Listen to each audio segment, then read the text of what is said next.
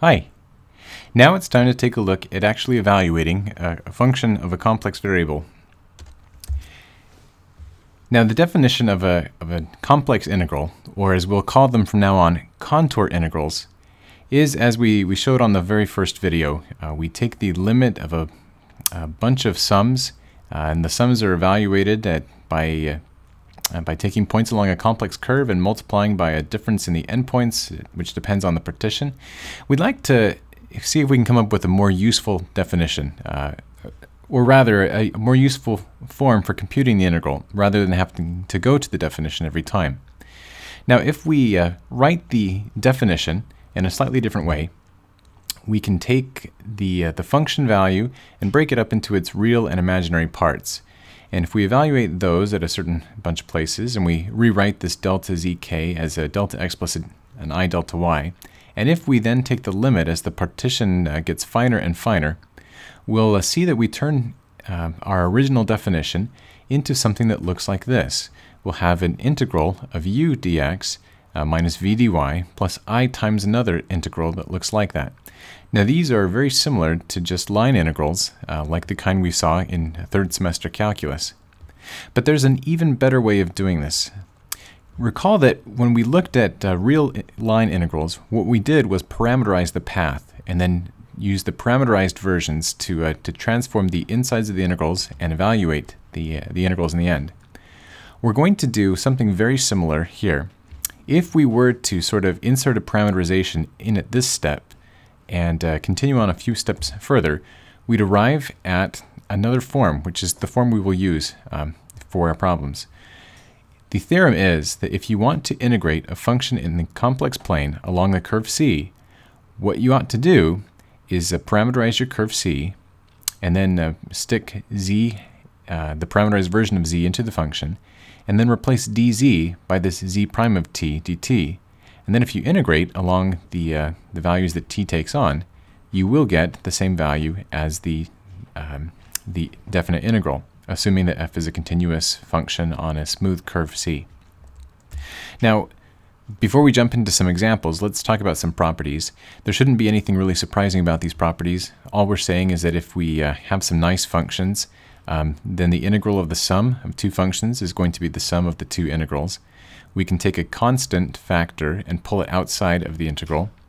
And if we have our path of integration made up of two separate curves that glued together form the path overall, then the integral along the entire path is just the sum of the integrals along the pieces. And finally, here's where orientation becomes important. If you integrate along a curve in the opposite direction from the way you started, you'll get the opposite result of what you would if you integrated along the curve in the normal direction. All right, let's take a look at our specific example. Let's suppose that C is the path that starts at the point -1 plus I, travels along a straight line to the origin, 0, and then travels along a straight line to the point 1 plus I, and we want to integrate the function e of z along this path. Well, we'll start by breaking our path up into two line segments. We'll call the first one C1, we'll call the second one C2, and we'll assume the directions are as they were in the original path. And we'll find the integral over the entire path by taking the integral along each of the two paths individually and then adding the results together. Now, to do that, we're going to parameterize our paths C1 and C2, and then we're going to use this theorem from the previous slide. So let's start with C1. We're dealing with a line segment from -1 plus I down to 0. We can parameterize that by taking -1 plus I and then adding t times 1 minus I, where t ranges from 0 to 1. Now if we feed this parameterization into the integral, we're going to put e to the z, write that as e raised to the z of t, and then we're going to replace dz by z prime of t dt, and we end up with this expression there.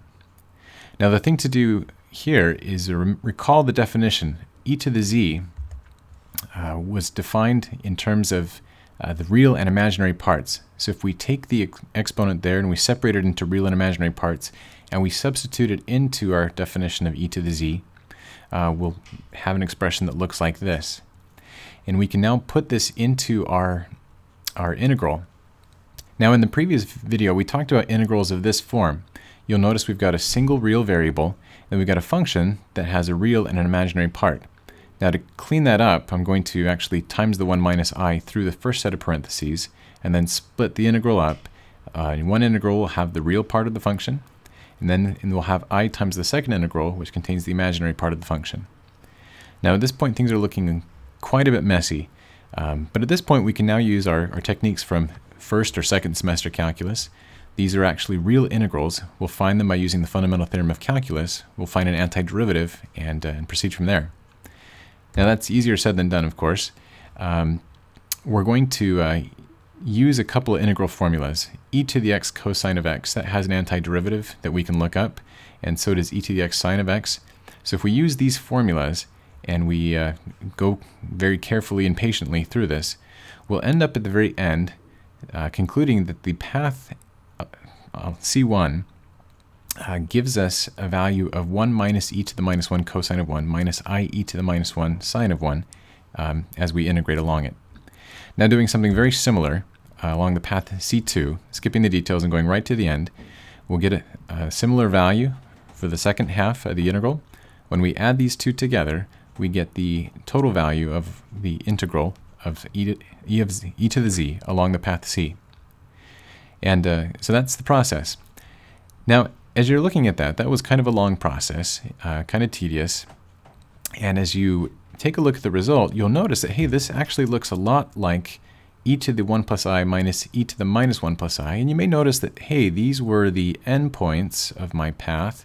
And e to the z, couldn't I just take an antiderivative and plug the endpoints in and get the same thing?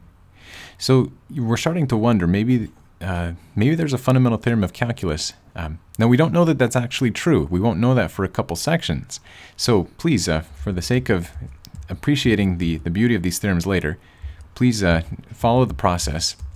Remember, the key thing to do will be to parameterize your path and then to use this simplifying theorem to evaluate your integrals. All right, in the next video we'll take a look at another example. See you then.